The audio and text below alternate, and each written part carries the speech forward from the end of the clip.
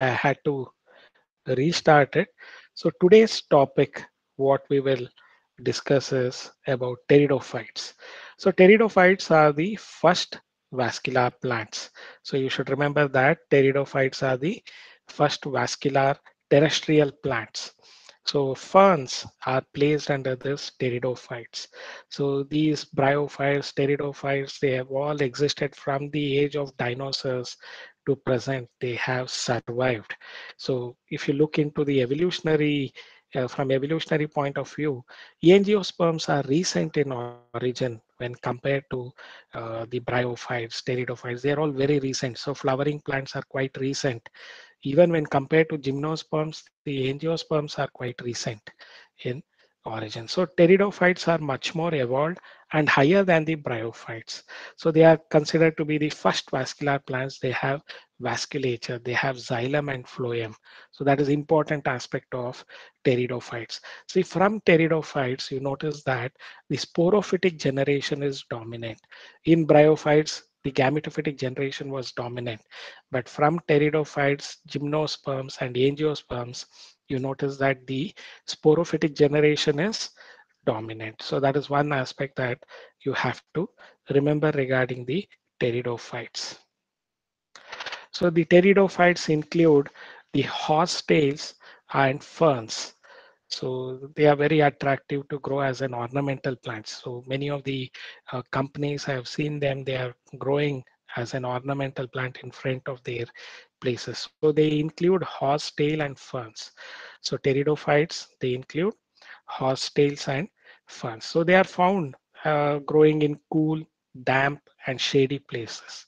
So some flourish well even in sandy soil conditions.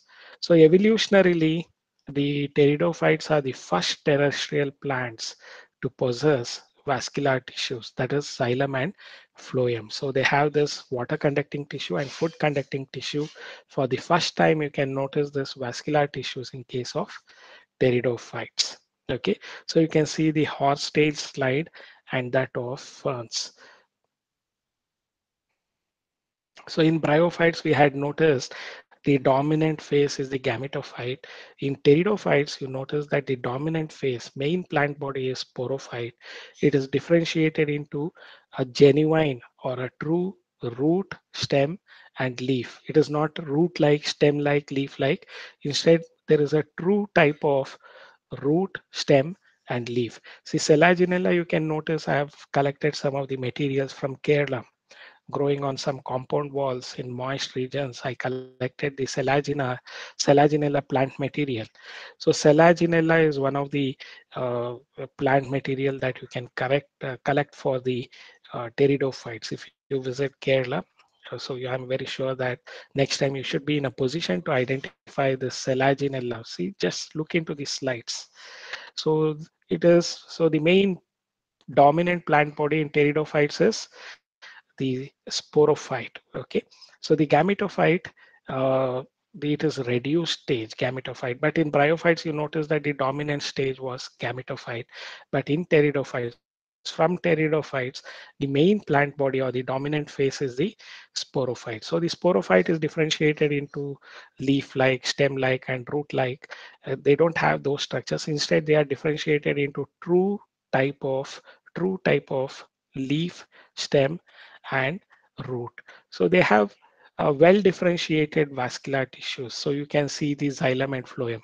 Even though they have xylem, it is primitive type of xylem. That is, they have tracheids. And since they have phloem, they have sieve cell. But in case of angiosperms, you find the advanced type of xylem. There you find they don't have tracheids. They instead have trachea or vessels. So the angiosperms have trachea or vessels, whereas pteridophytes and gymnosperms, which are primitive from evolutionary point of view, they have tracheids. So angiosperms have trachea, or it is also called as vessels. Then the angiosperms have sieve tube in phloem, whereas in case of pteridophytes and gymnosperms, they have sieve cell. So they do not have, pteridophytes and gymnosperms do not have companion cell, whereas the angiosperms have sieve tube as well as companion cell. And sieve tube is the only living plant cell without nucleus, which you notice in the angiosperms. The only living plant cell without nucleus is sieve tube. So in advanced plants like angiosperms, the phloem is composed of sieve tube and companion cell. In pteridophytes and gymnosperms, even though they have phloem, it is of primitive type. They have sieve cell and they do not have companion cell. Okay, remember about that. So the leaves in pteridophyte are very small, microphyls we call them as in Selaginella. See in Selaginella, you can see that the leaves are smaller in size. See, this is a Selaginella. They are smaller in size. So we call them as microphyls. Or they are larger in size as in case of ferns. You can see even tree forms of ferns are there. The next time you visit Ooty, Kodaikanal or Munnar, look out for the ferns. Some of the tree forms also you can notice in ferns. Okay, so the macrophylls, large leaves are noticed in case of ferns. So whereas small leaves, microphylls were noticed in case of Selaginella. So the economic importance of pteridophytes, if you look into, so some ferns are having medicinal value like the ostrich fern, rattlesnake fern, then the bracken fern. So they are all having the medicinal value is there. So some of the ornamental ferns, we grow them as ornamental plants are, so the actinopteryps, so they have fan-like structures. You can see the leaves. So if you collect these plants and conserve them, try to grow them. So because they are not only very attractive to look at, but also it is our moral duty to save these plants, conserve these plants, which are all threatened at present because of human activities. So the asparagus fern, they look like asparagus, but they are not asparagus. So we call this as asparagus fern. So Dryopteris, which is a fern, and Actinopteris, which has this fan-like arrangement of leaves. Then adiantum or maidenhair fern. So they are all some of the ornamental ferns. Shogidwag ಬೆಳೆಸುವಂತ ornamental ferns they are. Okay, so they are used for medicinal purposes, economic importance. So they are also very good soil binders. Pteridophytes are also good soil binders and they reduce soil erosion. They're also grown as ornamental plants. So the sporophytes are having, in case of pteridophytes, the reproduction is the sporophytes bear sporangia that are subtended by leaf-like structure. See in the leaves, the backside of the leaf, you can find this appendages called sporophylls. Okay, so sporophylls are leaves bearing spores. So sorai and karitivi. The sorai is a collection of sporangium. In each sporangium, there are spores which are produced. So the sporophyte bearing sporangia that are subtended by leaf-like appendages, we call them as sporophylls. So the spore-bearing leaf-like appendages, we call it as sporophylls. At the backside of the sporophyll, you can see the different structures of sorai. Sorai has a large number of sporangium, collection of sporangium. Each sporangium has produces large number of spores. Okay, that is what you notice in case of the reproduction. That is the first stage. In some case, the sporophylls form distinct compact structures like they form strobili or they form cones. As in case of equisetum, you can notice this cone-like structures are formed.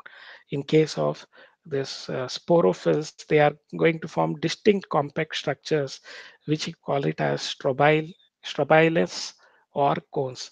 So we call this compact structure as strobili or cones, we call them as. Example, Selaginella, you can notice that.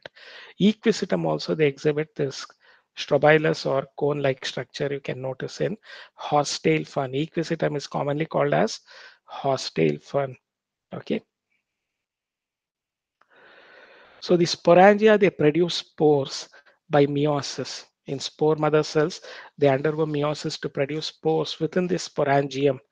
Sporangium is spore producing structure. We call it as sac-like structure. We call it as sporangium. So the spore mother cell within that they undergo meiotic cell division to produce haploid spores. So the spores germinate and they give rise to inconspicuous, that is very small reduced generation, inconspicuous, small, multicellular, free living. See, they are not dependent. So even gametophyte, in case of these ferns, they are free living, small multicellular, free living, mostly photosynthetic thalloid gametophytes. So you can notice this fern prothalis, which we call it as prothalis. See, the spores germinate to produce inconspicuous, means that is something which is not huge and clearly visible. So it is inconspicuous, small, multicellular, free living, and they are not dependent on anything. They are photosynthetic also. They can produce their own food. Small, multicellular, free living, mostly photosynthetic thalloid. Okay, gametophytes, thalloid gametophytes called as prothallis. Okay, so in them, this prothallis, they have the male reproductive organ antheridium and female reproductive organ archegonium. Okay, so the prothallus requires cool, damp, shady places to grow. Also, it needs water for fertilization. See, both the bryophytes and the pteridophytes require water for their sexual reproduction. Okay, it needs water for fertilization. Because of it, just like bryophytes, pteridophytes, they don't multiply very fastly. They are limited and restricted to very few geographical areas like hill stations where moisture is more. In those regions you find this bryophytes and pteridophytes growing, because for them water is mandatory for them to undergo sexual reproduction. So their distribution is limited because of necessity of water for their reproduction.